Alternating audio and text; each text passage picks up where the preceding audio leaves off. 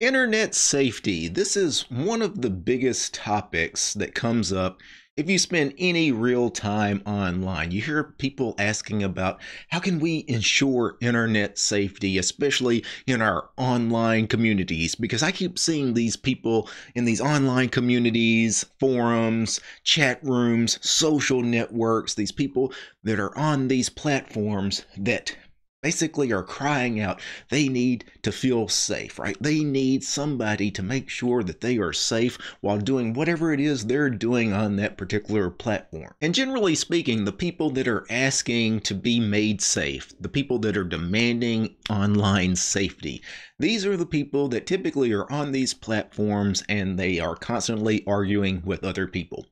That's almost always the case. It's always the people that are there constantly engaging in arguments or debates with other people. Typically, they're debating politics, especially sometimes religion. Those are kind of the hot button kind of topics that typically set people off. And with those, especially politics and religion, anytime you hear an opinion that you disagree with these kinds of people, they typically then cry foul, right? Hey, this person is attacking me. This person that said something that I don't agree with, that person has now attacked me. They have crossed a line. I feel threatened and I demand somebody step in and make me feel safe again. And what these people really want, they're not really after safety necessarily. All they want somebody to step in and silence that other party that disagrees with them on whatever it is that they were arguing about. Again, you typically see this with politics. Any kind of political discussion, you're going to have groups of people arguing with each other, and each side of the argument is going to claim that the other is dangerous, the other is attacking them, the other has stepped over some line that they shouldn't have crossed, and they want somebody to step in and make sure that that other side of the argument just goes away. Make that group of people go away. You've seen this especially with Twitter, which is now X. Before Elon took it over, it was mostly a lot of left-leaning, progressive people on Twitter. A lot of people on the right felt threatened on Twitter.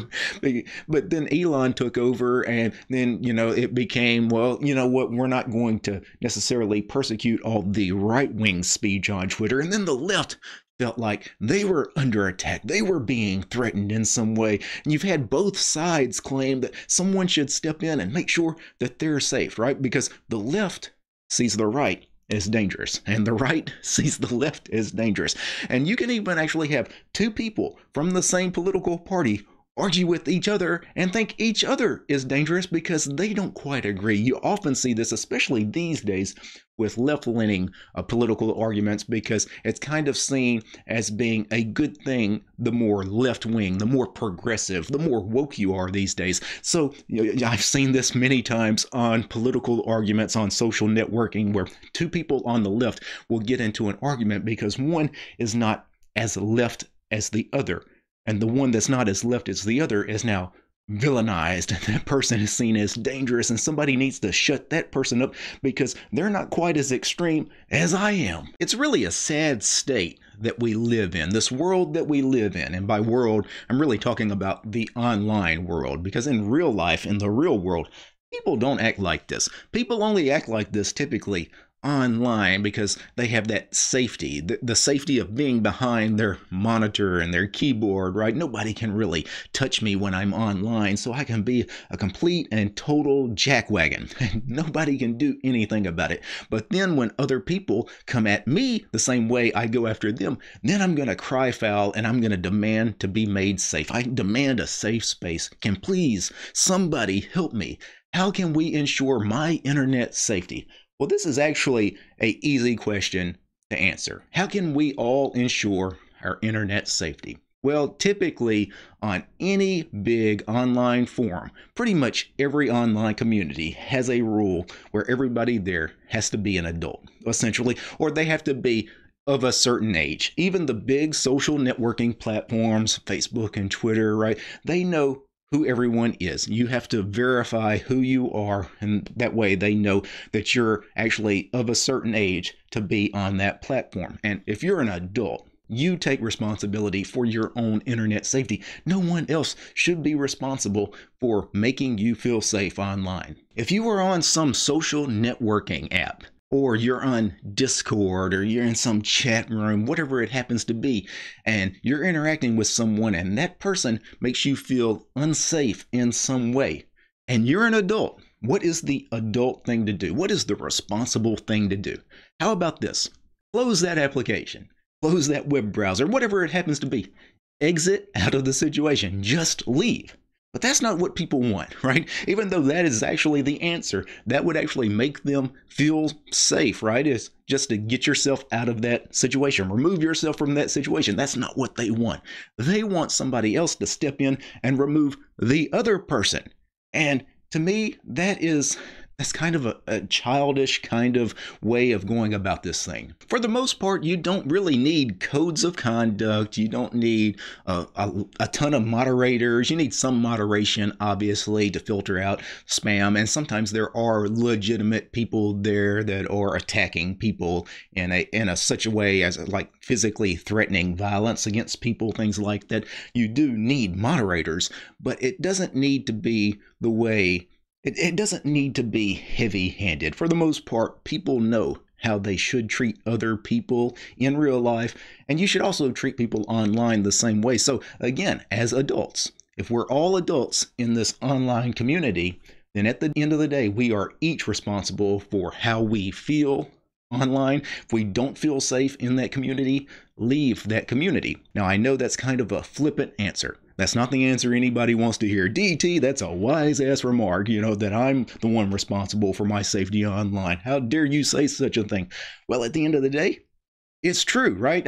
How can we deny that it is ultimately ourselves that are responsible for our safety, not just online, but in life in general? At the end of the day, we can't depend on anybody else to make us safe. It is all dependent on each and every one of us individually. Now, where this whole thing just has gone completely off the rails is the rise of especially social networking, especially things like Twitter, Facebook, and other places online where people love to argue, right? When I see all of these people on a platform like Twitter, for example, that purposely get into arguments with other people. That's the only reason they're there. That's the only reason they even have an account. They want to get into these political arguments with other people.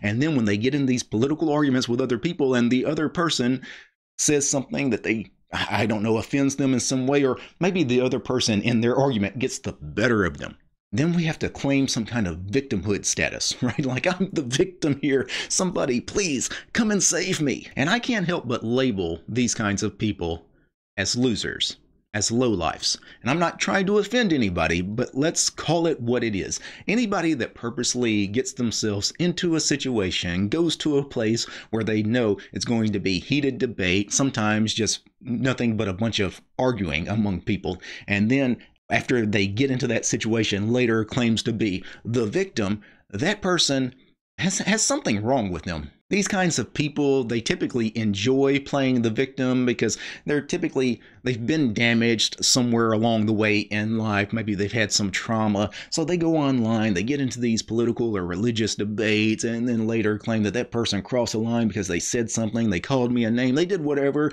and now I'm the victim.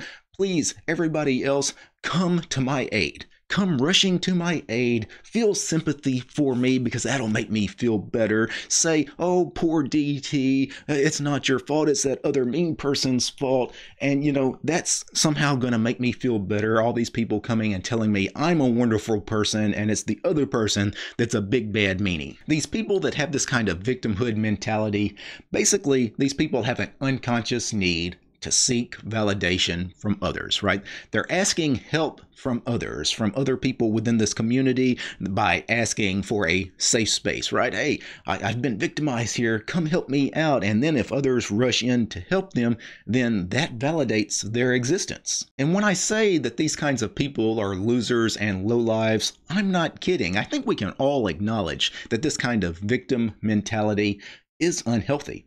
This is not a trait that successful people in life have. You probably know a lot of people that are really successful in life. Are any of them victims, right? Or any of them crying out for safety. No, think about all of the successful people that you know out in the world.